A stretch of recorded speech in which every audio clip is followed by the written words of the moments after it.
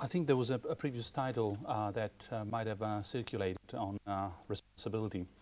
I don't know if you saw that, but having realized that I was coming at the end of the day, I thought I had to give something slightly less heavy going than a formal analysis of responsibility based on analogies between distributed neural networks and other fancy things like that. So I thought, well, let me try to give a more general, abstract overview of some of the issues that I'm dealing with these days, and that are lying behind the project that has motivated this workshop.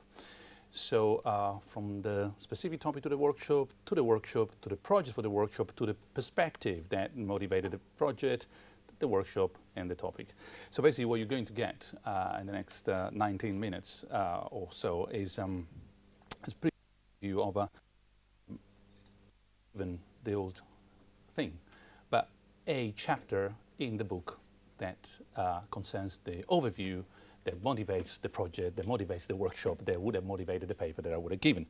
So having taken all these steps back, I hope it will not be too heavy going. And that's why we start with some pictures, so it should be entertaining. If you haven't seen this, this is of course the usual Wikipedia.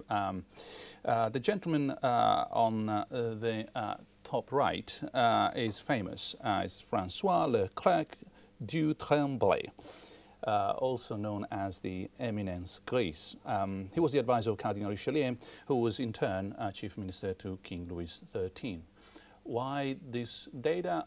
First of all, because you might have read this in the Three Musketeers, so it's always interesting to know what you actually encountered. But mainly because he was the guy who influenced European policy for quite a while and quite substantially. I mean, we're talking about pre-post-Westphalian agreements. But he wasn't influencing the king, he was influencing the influencer who was influencing the king. So grey power has always been with us. It's just that grey power is the influencing power, but sometimes it's mistakenly taken to be the power that influences power. Not really, it's the power that influences those who influence the power. So 3 steps back. The question that I want to ask today is, well, in mature information societies like the UK and bits of Europe, what is the new morphology of grey power? Or to put it shortly, what is the morphology of power? And I can give away the answer immediately. The morphology of power is the morphology of uncertainty. You need to listen to the next 10 minutes because that sentence doesn't make any sense, I hope. So remember the morphology of power, and which power? The grey power, the 3 steps away from the real power, the forceful power with the soldiers, is the morphology of uncertainty in mature information societies. A few more steps back, classic philosophers move. What is power? And I think there was already this morning, we started with power, I think we end with power. There are really 3 kinds of power, and only one of which is in question today. This poietic power, just to use a Greek word, is the power to create, annihilate something. And not even God in every tradition has that power. Only in some traditions, some gods have that power. Then there is the manufacturing power, the power to transform a reality into another different reality. Normally all gods have that, I mean, even the minor gods. And then they have cybernetic power in the Platonic sense of cybernetic, the guy who guides the boat in a particular direction. And it's the control over reality. Now, if that is confusing, some kind of a New Testament analogy here. You can create a stone out of nothing. Yeah, that's poietic. You can transform that stone into a piece of bread, any reference to real events, purely accidental. Normally you transform fish, something into fish and something. But, and that's manufacturing power. And of course, you can make it fly at some point, and that's cybernetic power. Now, of course, socio-political power is mainly cybernetic. It's not so much, and I'm not oversimplifying, generalizing, but you can see where we're going. It's not so much about poiesis, it's not creating out of nothing, and it's not so much about manufacturing, but it's very much, mainly, a lot of it is in doing cybernetic control. If it is control, and I hope you kind of agree with me, then power, in the context that we need to discuss today, socio-political power is the socio-political ability to control, influence people's behavior through the creation, control of things, goods, services, or information about things, laws, news. Well, that was the old sort of system. We had people, you want to influence people, the power to influence people relies on creating goods and services at some point, or information about goods and services. In liberal societies, awash with cheap goods and free information, information about things, they are really free and they don't cost much. Power is changing and is exercised on something else. It's really exercise about which questions can be asked and what answers can be received, and therefore transparency, privacy, right to be forgotten, freedom of speech, ownership rights. It's all about who can control the questions, which then generates the information, which then influences the things, which then is used to influence behavior. So the thesis here is that in mature information societies, great power is stepping even further back into the darkness, so that not only is it less visible, but it's influencing things from a very, very long distance in a domino effect. So the new morphology of power, as I said, is the morphology of uncertainty. I need to tell you something about uncertainty. And because we are in Oxford, Alice comes quite useful. There's a very special Alice. If you want to know more, it's a disturbing Alice. I hope you didn't play with that Alice, but in case I'll tell you more later. All you have to notice is that there's a skull here. So, but that kind of Alice, insane, just came out of the asylum, starts going around killing people. Well, there are things that she knows, things that, such as there's a monster hiding, and that's why she's afraid. And that's her information. There are things that she knows that she does not know. Where is the monster? If she knew it, no, she wouldn't be looking for it. So that's incipience for the sophisticated among us. Or things that she's not quite sure she knows, whether her weapons is sufficiently powerful to kill the monster. We put everything together, that would be specifically uncertainty, but let's put uncertainty and incipience in one block. That's uncertainty. And of course, there are things that she doesn't even know that she doesn't know, famous unknown unknowns. For example, she doesn't know that there is a sword that can kill the monster. She hasn't even got the question about that. More dynamically, she's informed when she has the question, the answer, and therefore she has the information in question.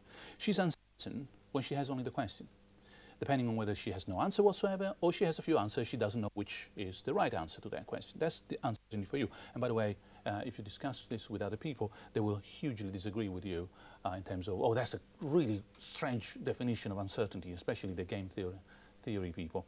But I think it makes a lot of sense within a philosophical context. Of course, she is ignorant if she doesn't even have the question, and that's a good way of putting it for some students. I wish they had at least their question in mind, sometimes. So her uncertainty is a matter of power. Who puts those questions in her mind?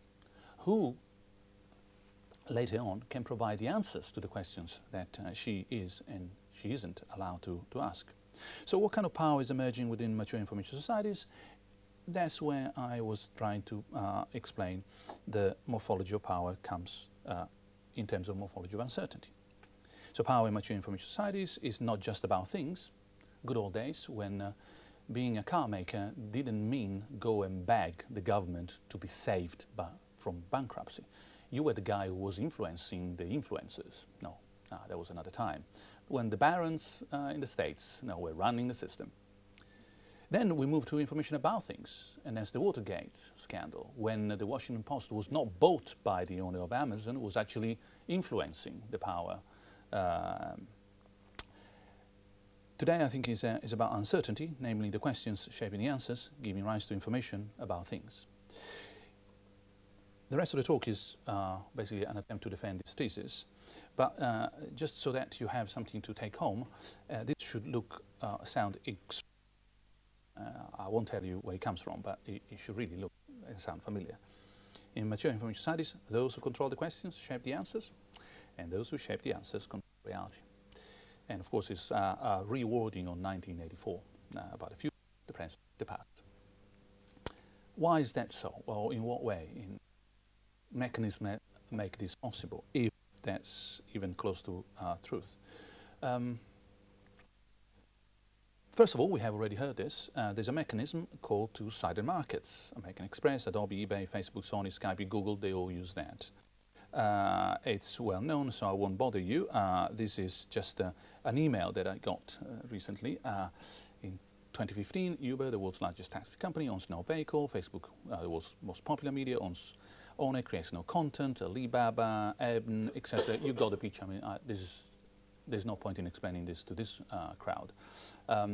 So these two-sided markets, they don't own the stuff. I mean, they don't create the stuff. They're not controlling the world by the creation of things. And they don't, and I hope now this is clear, they don't control the world.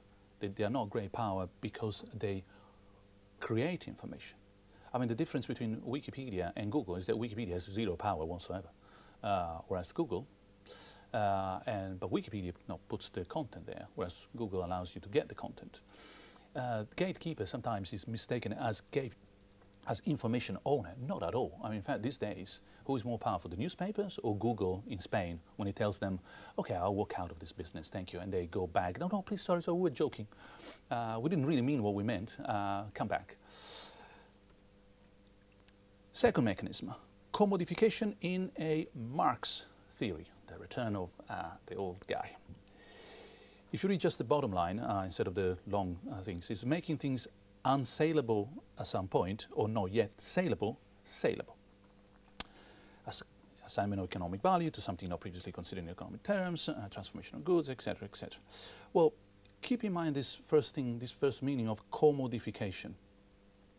There's another sense of commoditization in business theory, which is, again, if you look at the bottom, making saleable things we're already selling and buying, so generic the customers perceive little or no value difference between brands or versions. I don't care which fridge it is. I mean, it's a white good. It's this or that. I mean, who makes it?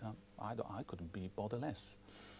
Now, these two mechanisms, and I'm getting to the point, get unified into a commoditization, first word, my own making, which is a strategy that uses the Marxist commodification of users as data subjects and the commoditization of goods and services in order to acquire and maintain power.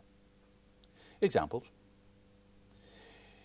if readers and books are commodited, then you want to make sure that those who control the controllers, namely those who produce the books, are not really out of business, but no, they're cheap. And that's where Amazon has a real power on publishers.